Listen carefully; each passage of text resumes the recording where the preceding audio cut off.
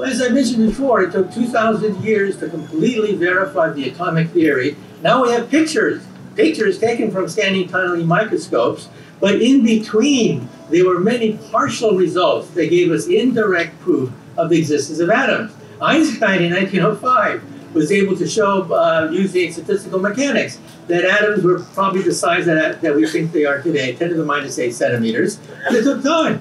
And so I think not in one flash we're going to prove that the multiverse theory is correct or that string theory is correct, but the overwhelming weight of evidence will point in that direction. And let me make another challenge to everybody in this room.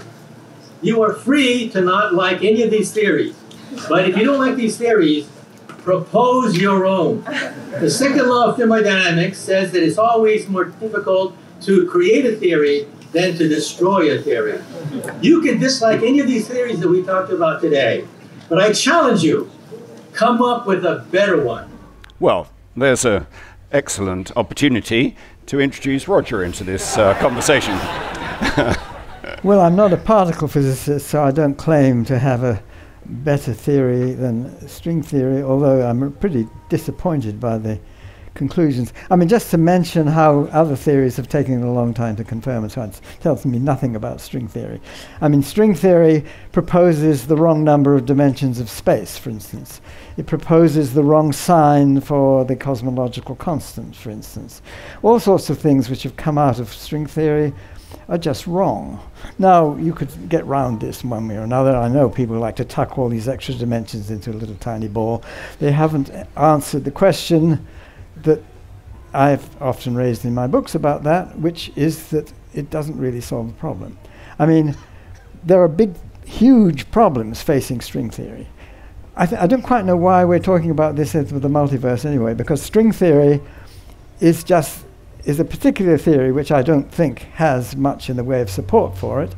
It's got a lot of people who argue for it, but that's not scientific support. There aren't experiments which support string theory. But that's really a different question from the multiverse, isn't it? Are we talking about string theory or the multiverse here?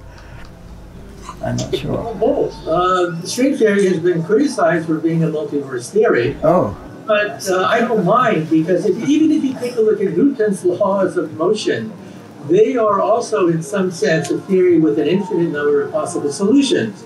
If string theory has an infinite number of solutions, well, so does Newton's laws, Maxwell's equations. They all have an infinite number of solutions, but how do you make sense of it? By looking at the initial conditions. That's how you can prove that Newton's theory is correct, by starting with a baseball, starting with a rocket. Same thing with string theory.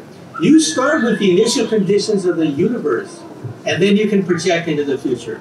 The problem is experimental. We do not know the initial conditions of the universe. Therefore, we cannot directly compare it to a multiverse theory.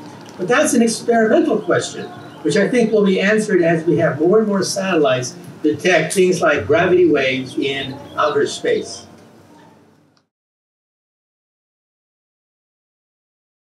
For more debates, talks, and interviews, subscribe today to the Institute of Art and Ideas at IAI TV.